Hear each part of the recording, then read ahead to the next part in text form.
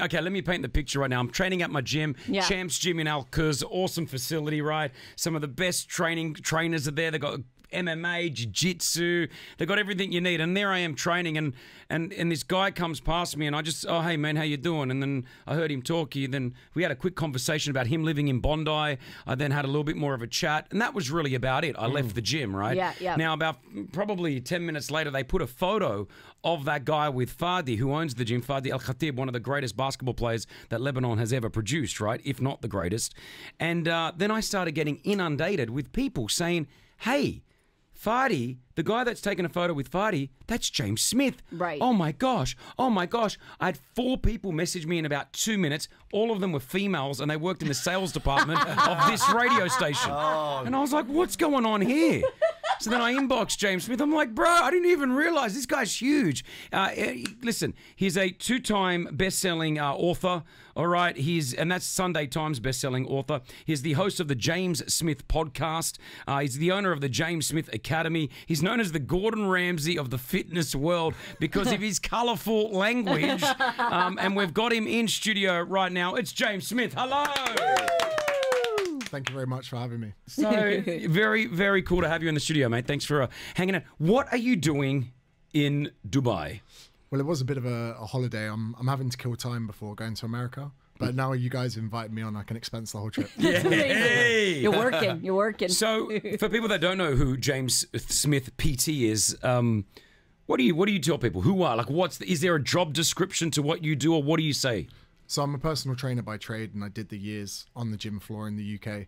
And I went to Australia after having about 4 years experience and realized there's a lot of information that people need, and they're not going to come and sit in a gym to get it from you. So I started using social media, and a lot of the kind of top fitness people, without being rude, they're a bit boring. And they're a little bit chicken and broccoli. They're a little bit 6-packs and fake tan. And I thought, can I just be one of the normal lads in the room and talk to people about what they need to do? And I started doing that about 4 years ago. And to be honest, everything's just got carried away since then. So it's being real. You push it out. And talking to a few friends of mine that have been following your journey for a while, they're like, these are some of the common things they say. Oh, I love him. Oh, man, I can't say the word on the radio. Rubbish, yeah. He's no rubbish. He's just straight to it. Oh, he doesn't care about who you are and what you do. He'll say it as it is. So that's the message. You want to just be real talk on social media. Yeah, and I think that when I was working doing 8 hours of PT a day, I loved that. Yeah. So now that life has got a little bit more crazy, I'm always happy to potentially go back to that. And so many people on social media almost sell out, and they're so worried about losing followers. And to them, after a couple of years, it becomes a popularity contest. Right. And for me, I was like, I don't really care that much. So with everything I say and I put something out, if people come back and they're offended or they don't like it, I'm like, cool, I don't need everyone in the room to like me. As a PT, you only need 10, 15 people in a gym of thousands to get on with you to run a very profitable business. Sure. So I've taken that attitude. I'd rather have 15 clients that love me than have 200 people go, oh my God, the way he explained the vitamin K in an avocado was amazing. A lot of questions. All the phones are ringing here. We've got 24 phone lines, and they're all ringing right now. I want to try to get through a lot of these questions as well, but we've got Sherry Sharif with us right now. Sherry, how you doing? Hey, good morning. You're on, everyone. I hope you're okay. We're doing well. You're on with James. You got 90 seconds. Let's do this, James. Sharif, what do you want to say to James? So my name is Sherry, and I have a problem. I exercise a lot, like 3 or 4 hours a day, because this is what I do. I'm a GX instructor, and it seems that I still don't eat best, because I go back home, I'm hungry, and I just feed whatever is in front of me. So what's your advice to that? I think for a lot of people that their issue is they're training too much. I think the first point of call has to be eating enough. Then once you're eating enough and you're not in a position where you're under feeding whatever you're doing on a daily basis, then you look to improve food quality. And I always say to people, like, if you could quantify your diet out of 10, whether it's a 3 out of 10 or a 7 out of 10, whatever it is, just be real with yourself and find out where you're at. And then all you really want to do is, if you're at a 4, try and get to a 5. And you might have to fight tooth and nail to get there. When you're at a 5, you look for a 6. But even if you spend months at that 5, or even years at that 5, all you're ever looking is to incrementally increase it. The same when people are trying to lose weight and they say, I'm trying to lose 10 kilograms. I'm like, whoa, let's try and lose 1. Let's do everything in our power to lose 1, then let's lose 1 more. human beings, I think. Yeah, we like to aim it. I say that all the time. I want to lose 10 kilos. So I should just say I want to lose 1 kilo and then start from there. And I think, yeah, and when people are looking at their diet such as yours, I mean, just look, what kind of things are on your horizon to improve that? Are you going to eat more fruit and vegetables? Are you going to just try and eat more foods that rot? Are you going to try and have foods readily available when you get home? Okay. Because if you haven't prepared something in that position, I mean, for some people it might be a pack of protein bars. That could be a drastic improvement, but for others that could be a reduction. So it's very subjective between people. But yeah, it's about maybe not setting the goals too big. Okay, like that, Little Sherry. goals, yeah. Hope that helped. Lena, question for James. You're on with him right now. Hi, morning. My question to James is when we'll be bringing the James Smith live tour to Dubai. We're waiting for dates. So I'm working on it at the moment. For people that don't know this, you tour a show and you sell it out. I saw pictures in Manchester. Thousands of people rock up. You're on stage and you're basically doing this sort of feel. Coming to Dubai? Come on, let's do it. It's something that I'm working on at the moment. We're trying to figure it out. It's pretty much a mix between an extended TED Talk and stand-up. So Love it. There's so much information on TED Talks out there, but for a lot of people, sitting down for 17 minutes without being entertained is quite an ordeal. Sure. Yeah. So I was like, let's expand the content over an hour and let's make people laugh every 2 minutes. Brilliant. Love it. Lena, you'd be there, 100%? I'll be there, and please bring Diran with you as well. We want to see Diran too. Diran's my very handsome Kurdish best mate. There you go. I love it. Haya is with us now. Haya, what do you want to say to James? Morning, you guys. First of all, I just want you to know that I recently delivered. It's been 6 months, and I used to be a gym freak before. 2 to 3 hours a day, I used to work out like crazy workouts, and now I have just lost all my enthusiasm. I don't know what's wrong. I don't feel like my old self again. So you've had a baby, and now you just can't get yourself back into the gym. James Smith, what do we do? I think 6 months is a very short period of time to be beating yourself up about making progress. I mean, you've now given birth to, I'm sure, an amazing child that's sleep depriving you, taking up your attention, stressing you out all the way around the clock. I think it's really important that before giving advice on like exercise or diet, we say, let's appreciate your problem. And I've had to say this to quite a lot of women over the years, that there are so many women out there that maybe haven't had children that would love to have your problem, that would have loved to have lost that enthusiasm. And it has to be seen before we make any changes as kind of like a blessing. And it's very strange to explain that to people.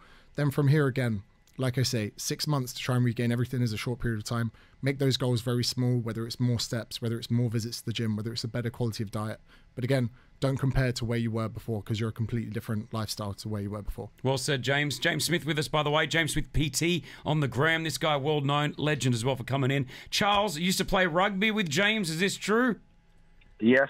Hey, James, Pine Point Pilgrims. So, James, can you explain to those that don't know what your connection is to the Dubai Sevens? I play with the team. Best team of all time. I play with a social side called the Pine Point Pilgrims. In Dubai? In Dubai, yeah. So I played in the Dubai Sevens maybe 4 times before. Oh, Wow. I will do anything to not have any of the stories from Dubai Sevens shared on the radio. Stay on. Tell us. No story. We've got Charles next with us for the next 30 minutes telling us stories about James Smith. That's very, very good. I did not know that. That's amazing. Let's talk anxiety. Let's talk rejection, because it's something that you push as well. There's so many of us that live a life where you think everything's all right and people are faking it. But deep down inside, they're suffering, man. And you touch on that. I think that especially for men, I think our reality is being skewed a lot by social media. I think that even what a male physique should look like is being hugely influenced by what we're being shown in media, in gyms, even in locker rooms. And we're almost losing touch of what we should look like, how we should perform, all of these things. And this is having a negative effect on people's state of mental health. And, being disheartened by someone you see on Instagram, in the short term, it's probably going to be like a paper cut. But then there's that saying of like death by 1,000 paper cuts. Yeah. So I think that people do need to be more aware, and we do need to bring awareness to this space. Yeah, I think you're right. I mean, Rossi and I, we both went through our own fitness journey. He was a lot heavier, as I was. Believe it or not.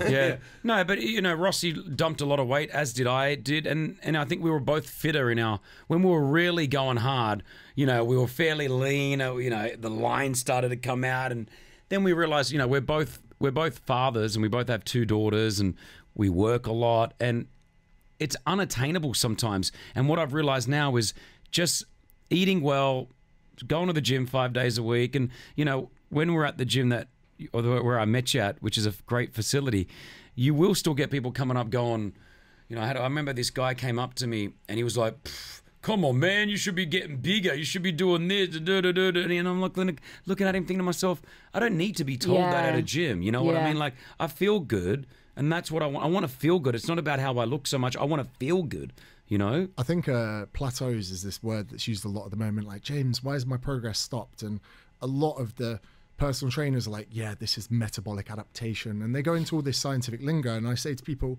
maybe your lifestyle has met your fitness endeavor, and maybe you've hit a crossroads because you're enjoying your life to a certain point. And everyone says a six-pack will make me happy, and I like to stop people and say, you have to give up quite a lot of happiness to get a six-pack. And to some people, they're prepared to go the yards, but for a lot of people in Dubai, you got fine dining, you got brunches, you got all. I had one of those Cinnabons yesterday. How good? How good Cinnabon? Incredible. So then you say to people like, look, if I've got a corporate or a high-flying CEO or a housewife or whoever it is, sometimes I say to them, look, unless you're willing to give up the weekend date night meal out, your progress probably is going to halt here, and we should make that completely fine. And instead of someone coming up to you and saying you should be bigger, is them imposing their beliefs of how you should look onto you. And if we've seen anything over, you know, the last hundreds, thousands of years, should not be imposing your beliefs on other people. Yep. When people say, oh, bro, you skip leg day, you're like, oh, you're going to decide how my legs look? Yeah. So true. True. You know, I think as someone who's kind of been small all of her life, the gym has always been an intimidating place because I felt like I didn't belong, or I would be made fun of for being in the gym and not being able to lift or whatever it was. Luckily, I found a trainer who's kind of changed that ideology for me, but I think that's one of the big reasons why people are afraid to start working out or find a personal trainer or get into the Get Healthy. Is it valid to say that you don't have to pick, you know, fun lifestyle, eat whatever you want, or go to the gym? There is a happy medium between the two? 100%. And I mean, a lot of the time I'm transparent that I'm going to the gym to make way for the meal that I'm going to have later. And I'm not really going to make much of an impact, but it makes me feel better. And it's interesting what you say. The gym is an intimidating place. Yeah. I've got nearly a decade of experience. The other day I got on a leg extension. It was a hamstring curl. And I was like, act cool. I've just got, I'm James Smith PT as well. And I was like, you know what? Sometimes you're going to make mistakes. You're going to use a bit of equipment wrong. Sometimes I'm trying to figure out how something works. I'm usually using Techno Gym. I'm now using something else. People at the highest level, I want to make clear, still make mistakes, still do things wrong, still put a 15 on one side and a 20 on the other. It happens across the board, but people are so invested in what they're doing. They're not seeing what you're doing. And I think one of the best movements for women in probably the last 5-10 years is women for a lot of time have been told they shouldn't be looking to build muscle or lift heavy. But we now see this trend of women doing hip thrusts and now starting to develop their legs especially and their glutes. And suddenly women are going into the gym and hip thrusting huge amounts of weight. And the guys are looking like, oh my God, I couldn't hip thrust that. Yeah. And there's this real onus now on women to eat for their goals, sleep for their goals. And I'm a big fan of that. And I often, when I'm in a gym and I see someone lifting an incredible amount of weight, I'll go over, I'll be like, that's great. I'm so happy to see that. I'm so happy to see you in this part of the gym. And I think that's really, we're starting to see this progression moving forward in resistance training in the gyms. Real quickly, negativity online. We all, I mean, you know, I get a bit of it here as well. Trying to deal with, how do you deal with negativity that you may receive? Because other people, when you talk about social media, get negativity. It also happens in real life as well. How do you deal with negativity? If I'm not going to go to you for advice, I'm probably not going to go to you for criticisms. So I always say to people, if I'm not going to go to you for advice, I shouldn't really take your criticisms on board. I often say to people that criticism's like walking past a rock, and you want to know how heavy it is, just don't pick it up. You don't need to. You don't need to know the weight of that. For across history, even someone like the best philosophy, Plato, Aristotle, these guys got so much hate as well. Yeah. Wherever you're going to excel in anything, in Australia and New Zealand especially, tall poppy syndrome, they say so much. The tallest poppy is cut down to make them look uniform. I think this is just something that people need to deal with in life. Like we said off air a minute ago, when you excel, you're going to have a big group of people that love to see you do well, but you're going to rub a small group of people the wrong way because they would rather people didn't do that because it makes them feel worse about their own existence. Yeah.